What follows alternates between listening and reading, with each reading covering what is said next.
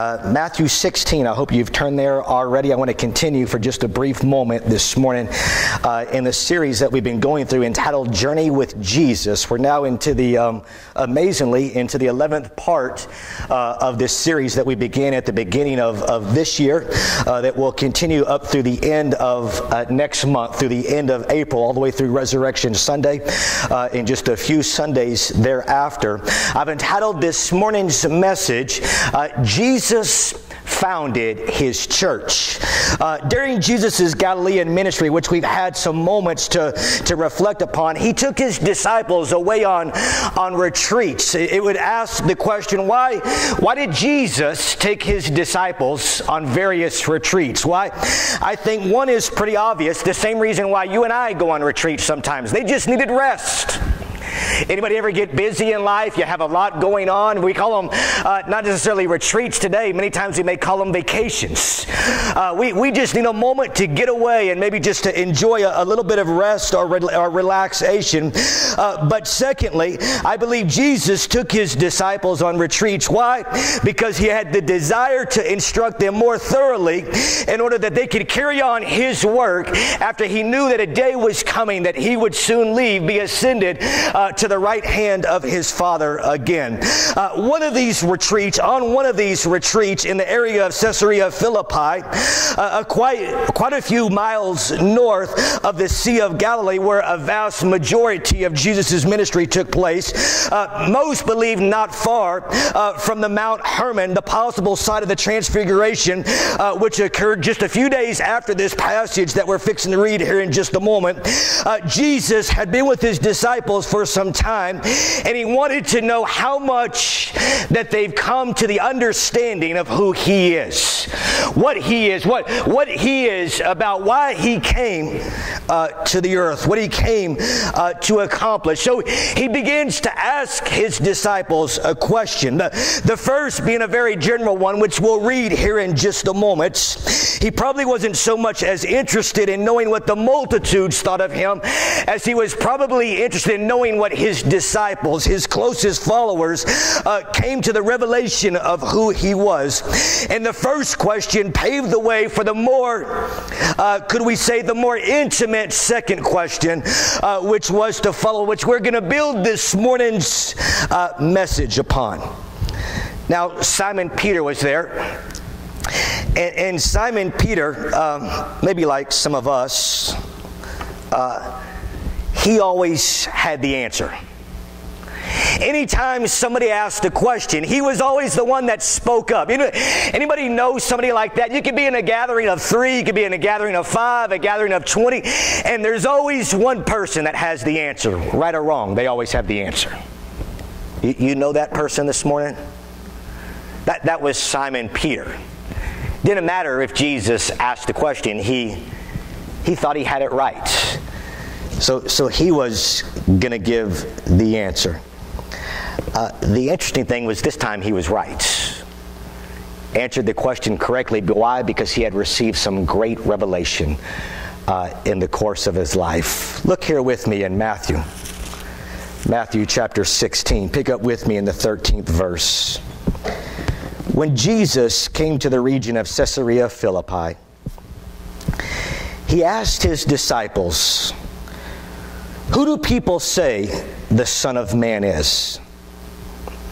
And they replied, "Some say John the Baptist, others say Elijah, and still others Jeremiah or one of the prophets."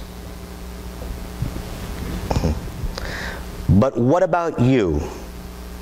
Jesus asked. "Who do you say I am?" Simon Peter answered, "You are the Christ, the Son of the living God."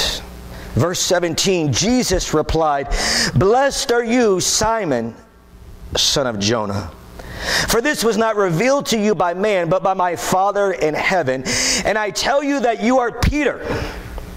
And on this rock I will build my church, and the gates of Hades will not overcome it. I will give you the keys of the kingdom of heaven. Whatever you bind on earth will be bound in heaven, and whatever you loose on earth will be loosed in heaven." Then he warned his disciples not to tell anyone that he was the Christ. Father, we thank you for your word this morning. Lord, a beautiful passage of Scripture that you've given to us for revelation. Lord, help us to receive it with clarity, Lord, over these next few moments this morning. In the name of Jesus, we pray.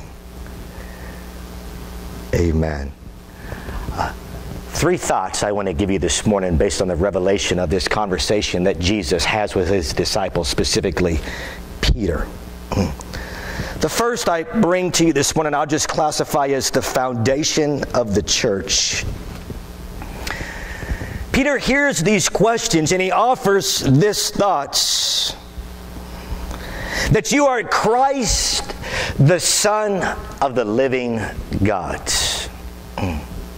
Some would say, well, I would think that would be a quite normal response. I hear these are disciples that have been with Jesus for a little while now. They probably have heard this over and over and over, but yet there might have been some confusion about the coming of Jesus, who this gentleman was. When Peter makes this statement that you are Christ, the Son of the living God, that word Christ simply means the Messiah or the Anointed One. That Simon Peter was recognizing who Jesus was and will continue to be. This was big. They've had all the prophetic words in the law in the Old Testament concerning the coming of the Messiah. Yet many struggled with the revelation. They questioned, they debated.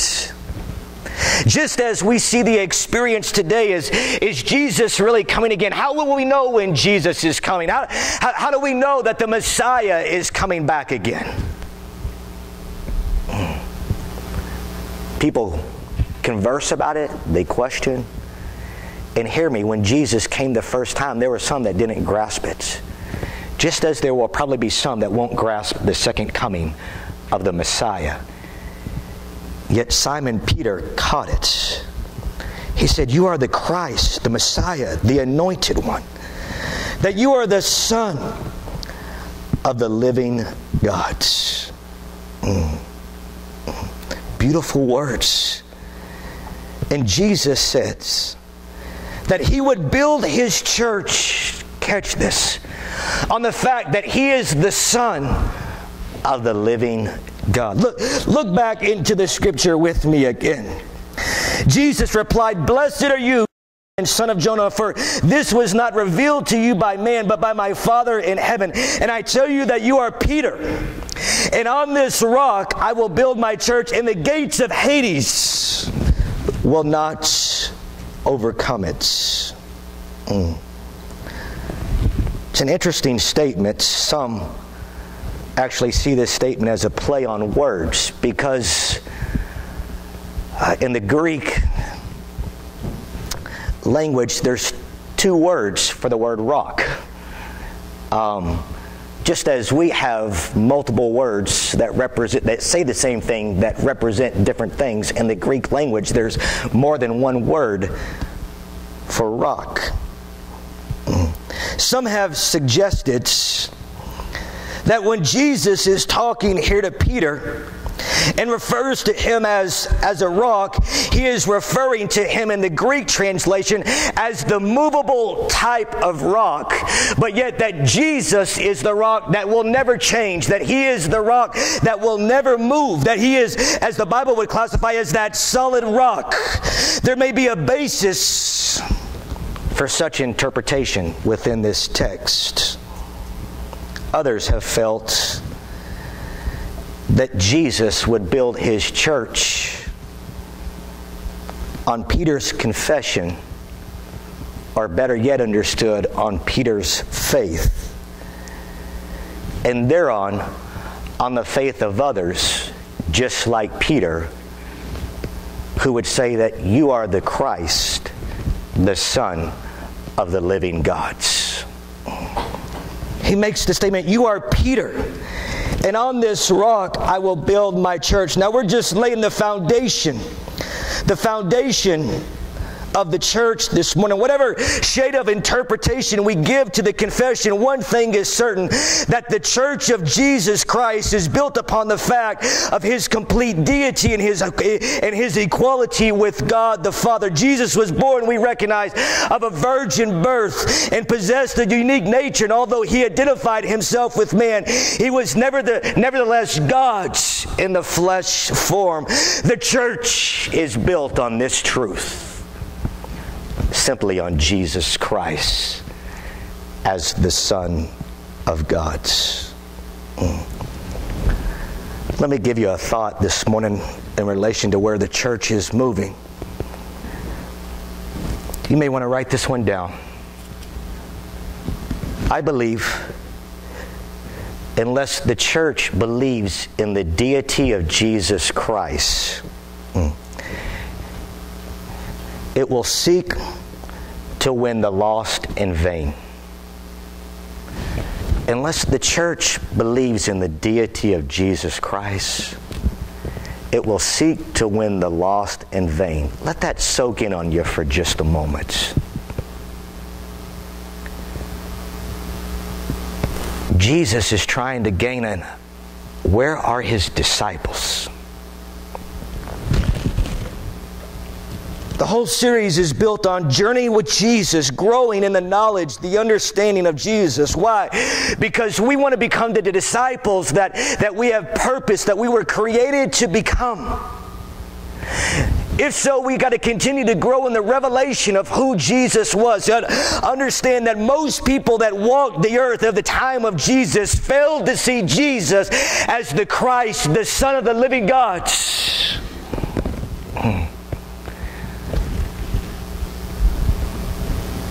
Hear my heart this morning, but I'm wondering if the church, or what is thought of as the church today, is failing to recognize the deity of Jesus Christ, that he is the Messiah, the Anointed One. Because of so, our efforts to seek and to save the lost are often done in vain, without the impact that is required. When a church falters on this one truth, believing in the deity of Jesus Christ, it's not long before the church will start compromising in other areas of belief. Because it all begins there. That he's the rock. That he is Christ, the Son of God. Upon that rock, that he's the solid rock that the church will be built upon. And if I can't believe in who he is, then everything else of value, of importance, of belief in my life begins to waver. Look into our world today. There are many people within what we would classify as the church that are struggling in the belief of who Jesus is, the deity of Jesus, that he is the Christ, the Son of the living God. Because of so, look at what is happening. Compromise here. Compromise here.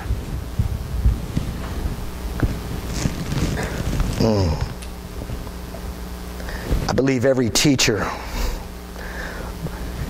has to hold firm to this foundational belief, revelation,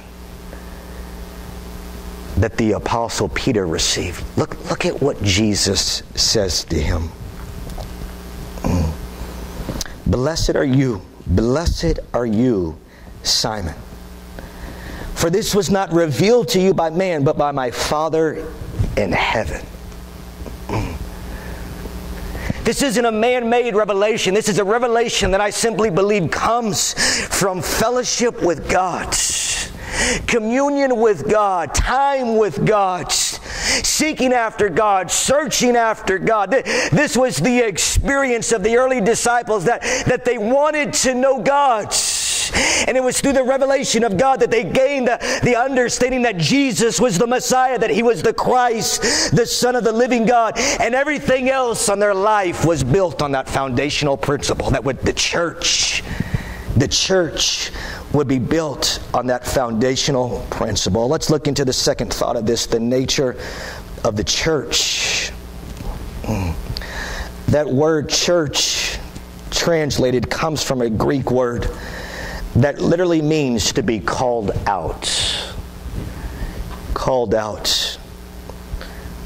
Could I submit to you that I believe that this is the true nature of the church? Those who are called out. It is composed of those who have been called out of sin and the world, and have become new people, a new creation in Christ Jesus. The church. It wasn't until the end of Acts that it was referred to as an assembly. Most often was referred to as the church. So it offers the question this morning, referring to the nature of the church. What is the church? Could I submit to you that I believe the church is what we would refer to as born-again believers? When the Bible makes reference to the church, it's making reference to those who have accepted Jesus, that have accepted the saving grace, the salvation of Jesus within their lives. It's not referring to the buildings. It's not referring to the tents. It's simply referring to those born-again believers. When Jesus spoke of His church in this passage, He was speaking, of course, in terms of the concept of who the church is, who the church will become. There weren't any buildings, organizational structures that were put into place. It wasn't until later that they began to gather together, and you have what we refer to as the church of Ephesus, the church of Corinth, the church of Galatia, others that have been made mention of there in the biblical times. But the church was simply a visible form of bodies, believers, coming together to learn, to grow, to fellowship, to break bread with one another.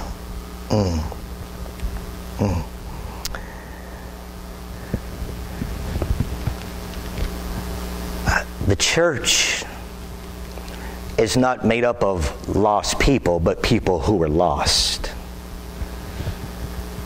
Now, the lost need to be invited and loved and embraced that they might become part of the church. If you study early church history, there was an interesting phenomenon that took place for somebody to be received into the life of the church. What we would classify as the membership of the church. They had to stand before the other believers and profess a belief in Jesus Christ. An outward statement that says, I believe that Jesus is the Christ, the Son of the living God. They took the actual words of Peter, and they had to stand before others and literally declare that before they were accounted as part of the church of God. I pray that we not slack in the expectations and the revelation of who the church is. Now, I realize that there may be others that join in. Those out of curiosity, as we talked about with Nicodemus last week, he recognized that there is something different about Jesus. People recognize that at times there's something different about those that gather that call themselves the church. There may be some unusual things that take place, are distinct characteristics of those who are part of the church, and mostly out of curiosity, others want to just come and see. Maybe for the hope of an experience that you and I have possibly had. That's okay. That's good. That's right.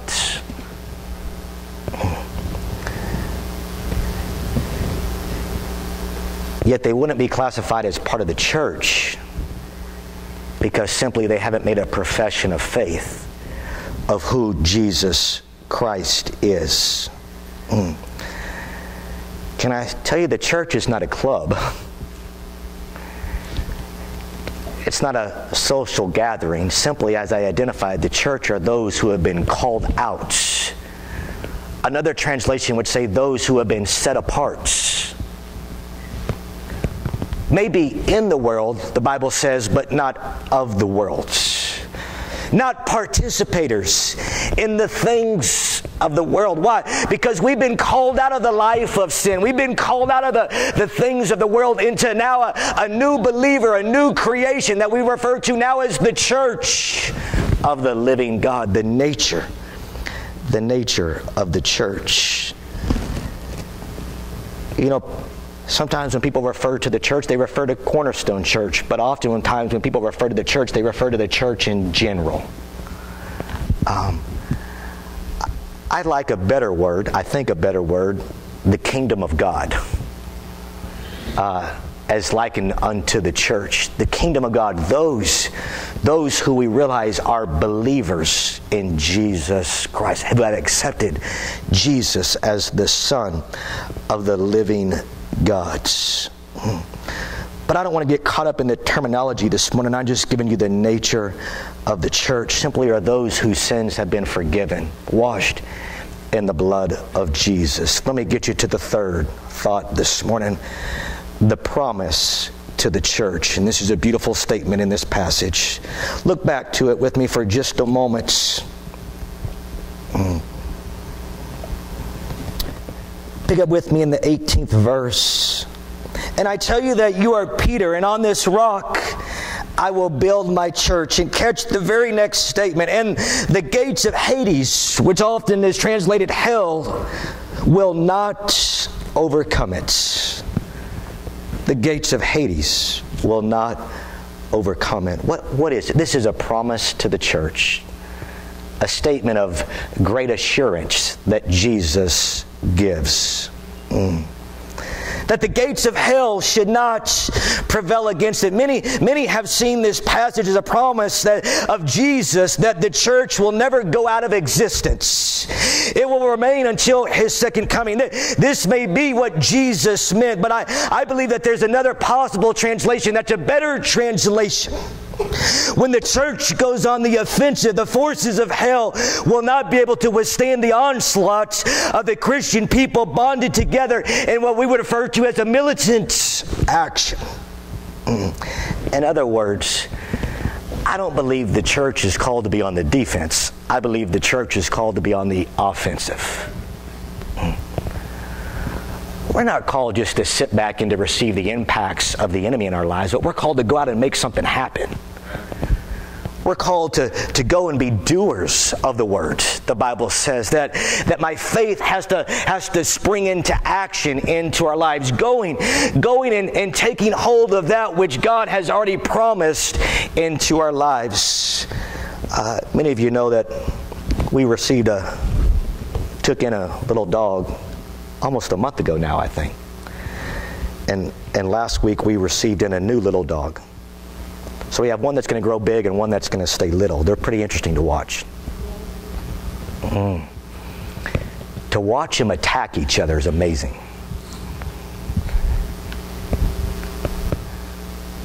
Usually, it's not what you would think. Usually the little one is going after the big one, or who will become the big one's already the big one. But I had an abnormal experience Friday evening. They're young, so as of now, they don't run away. So it was a beautiful day. I had the front door and back door opened up. And the dogs were just running in and out, front to back, chasing one another. At this moment, the big one is chasing the little one.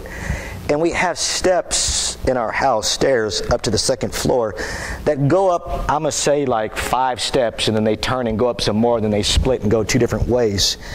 Well, the little dog was on the corner of the second step, kind of hidden, because there's a piano that sits right next to it, because he knew that Jackson had gone out the front door, was eventually going to come back in.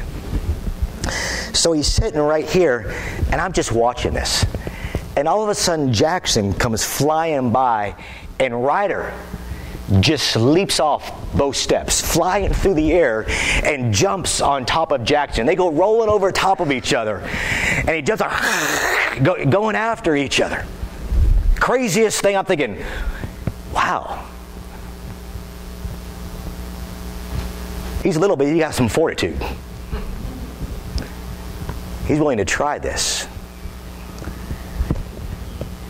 And I thought,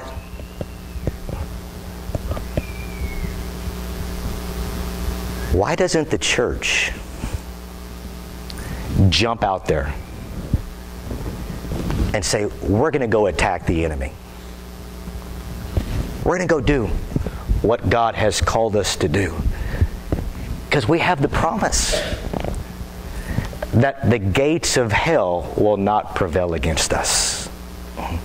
We know that if we go out, that there be moments of that we have to, as I realized this morning in broad revelation, that we'll have to deal with the bees. Yet the bees won't overcome us. Why? Because the gates of hell would not prevail against us. That we can band together as brothers and sisters and go out to do what? To be the disciples of Jesus.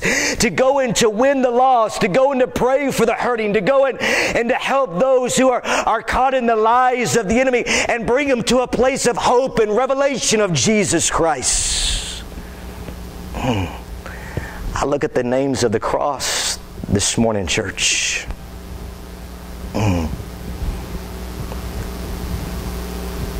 Some of these are your names that you've put up here. Chris, Shane, Jason, John, Josh, Jose, Emmanuel,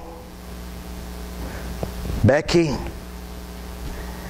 Allison, the list, just hundreds of names all over the cross. And as we talked about a couple weeks ago, we're called to go and to seek and to save the lost. To go and to embrace them and love them. And to stand with one another, to stand with them, wanting to help them as a church, that we could stand together. Because we know that there's vials, attacks of the enemy, yet the gates of hell will not prevail against the church. A beautiful promise that Jesus gives. Why? Because we're standing upon the solid rock, upon Jesus Christ Himself. So let me begin to draw this to a conclusion for us this morning.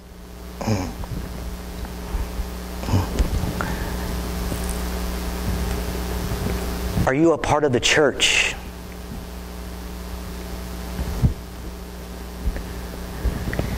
Hear me out. I'm not asking, do you attend a church? Because that attending a church doesn't make you a part of the church.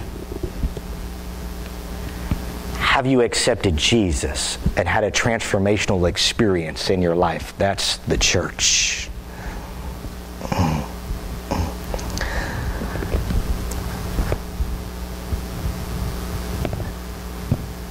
Some people go on searches for the right church. What I think many people are looking for is the perfect church.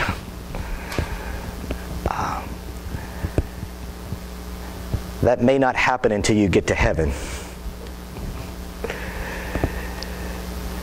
We may be striving for that, but I believe standing before you and seated in front of me are imperfect people that are only cleansed because of the love of Jesus and the blood of Jesus into our lives.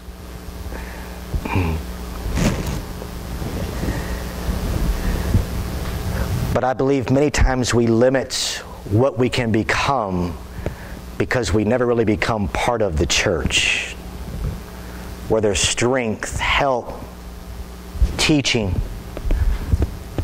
embracing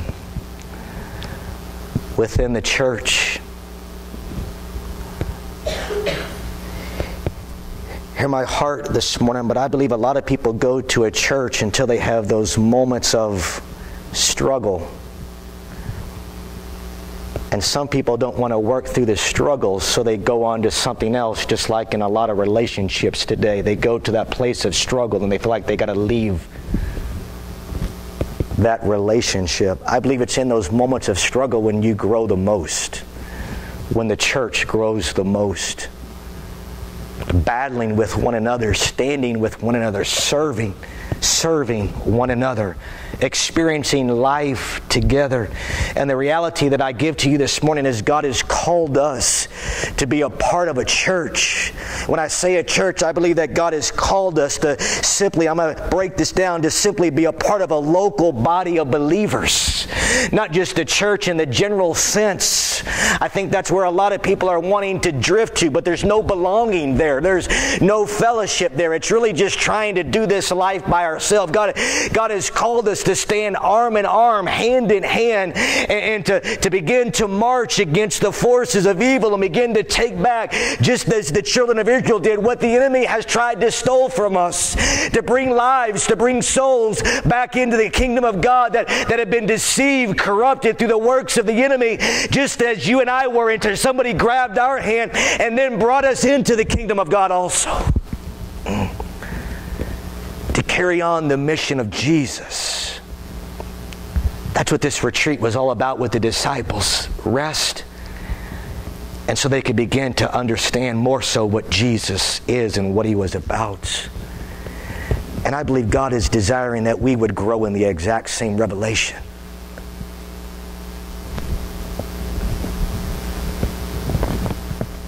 So if He would walk into your home today and He would ask you,